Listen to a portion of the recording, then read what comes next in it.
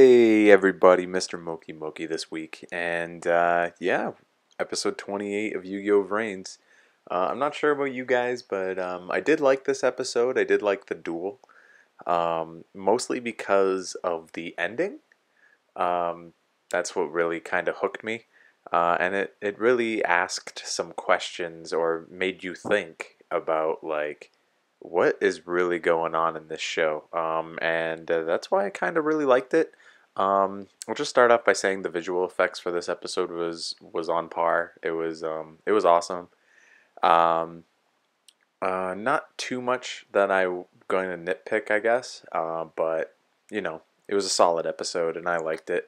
Um, Personally, I thought Faust would have lasted longer.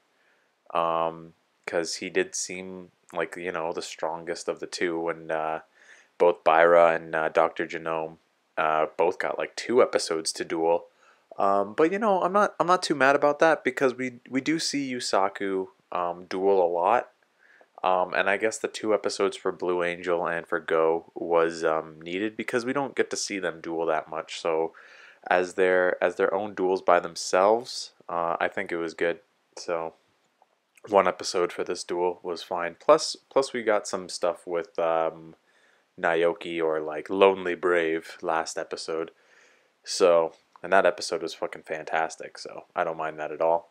Yeah. Other than that, I guess I just thought that Faust was going to be a stronger opponent. Because now it seems like these one-off villains are, well, one-offs.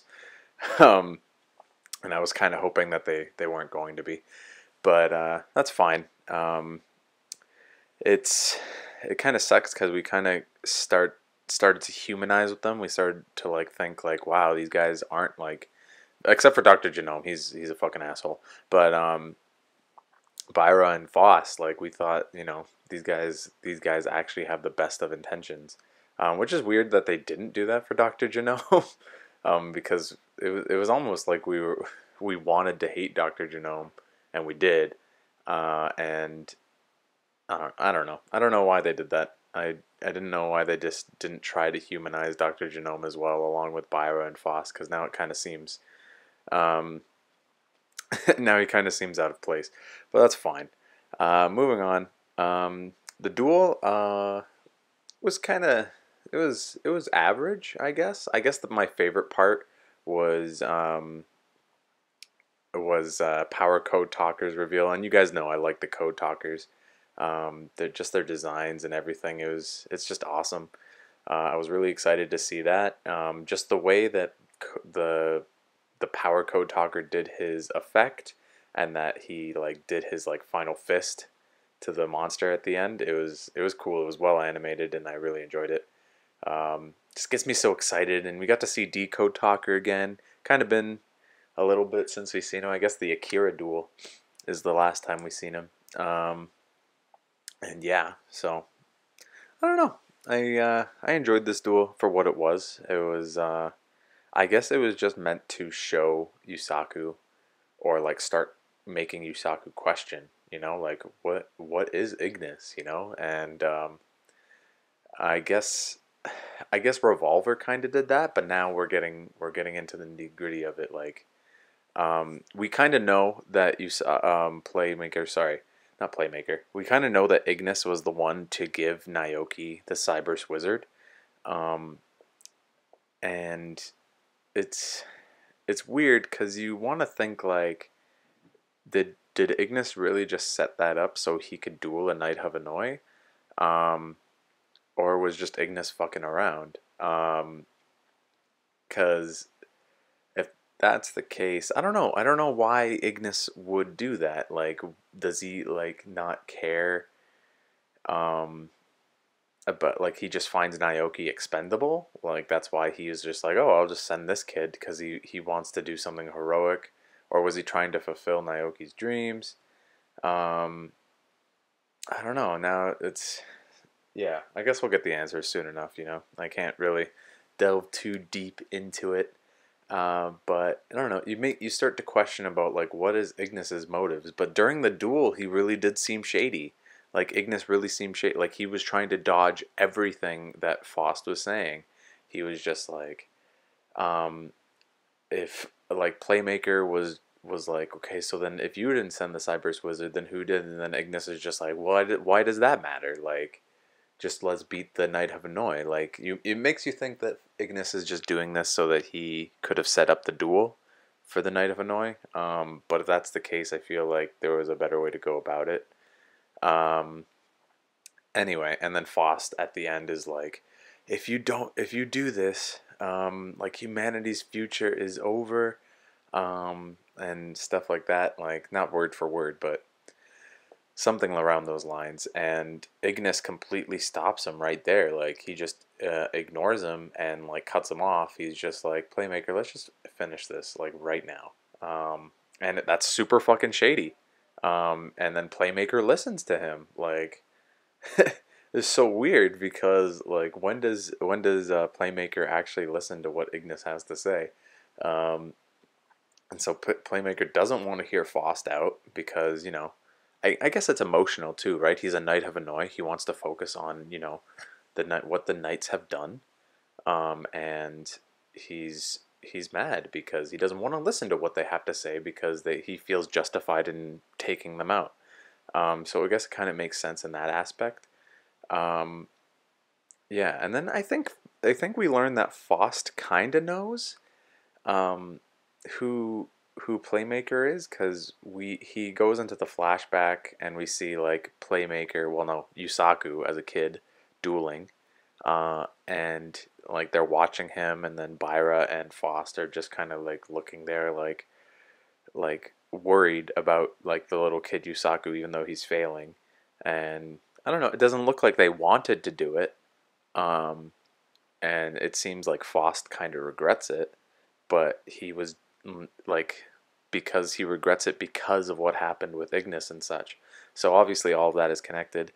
Um, and then one like visual aspect I wanted to talk about was when Yusaku goes into the data storm for his storm access. The storm was dark, and I understand why it was that because of the Knights of Hanoi Gale storm disruption thingy. I can't even remember the full name. But like the data storm was like a dark tornado, and I was just like, oh, that's actually blowing in here. Is that how that works? So I was really surprised that like Playmaker was able to use his storm access because I thought it would have been sealed as well. But whatever. And then on top of that, it was like a dark tornado, so I expected like something negative to happen. I'm just a visual kind of guy, so I thought like because it's like a dark storm, there might something go wrong because it's like a dark storm. But I don't know. I guess not. I guess it doesn't really matter. Other than that, uh, the the ending of this episode, we find out that somebody does kind of know who Yusaku is. I guess like this. It looked like they had white hair. Can't really tell if it's male or female. I'm guessing it's male. But I'm guessing that this person can put two and two together. That person is Playmaker. Yusaku is Playmaker. But we'll find out. I'm really interested. I don't think it's Revolver.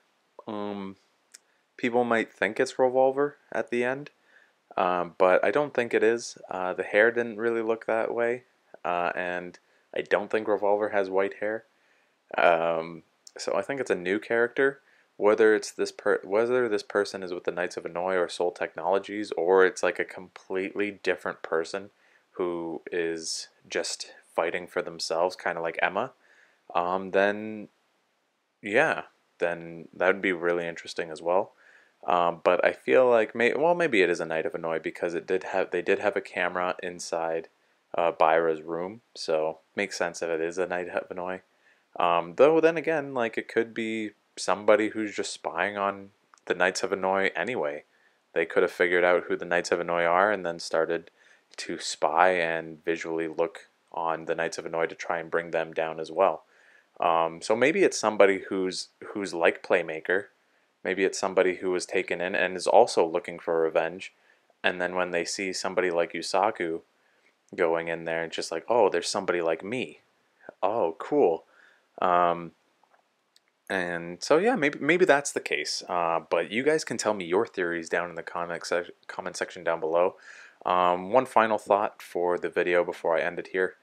The preview did not look promising at all. Like, it was literally just Yusaku talking, Kusanagi talking, and then Ignis talking. So it was literally just a back and forth conversation. Like, that preview was so boring, and it has me worried that we're dealing with another recap episode already. So that's pretty upsetting if that's the case. I haven't read the summaries, but you know, if it is, then it is, and then you won't be hearing from me next week, because I definitely do not want to do a video on that. But I might, if it is a recap episode, I think I might do like a top 5. Um, so yeah, if it is that, then yeah, I might do a top 5 of something. Let me know if you guys want to hear a top 5 about anything, or a top 10. Like my top 5 Yu-Gi-Oh protagonists or whatever, or my top 5 monsters or whatever. So I can do that. So yeah, let me know if you guys want that, and I'll get to work on it. So I'll talk to you guys later. Remember to like, comment, and subscribe if you guys did, and peace.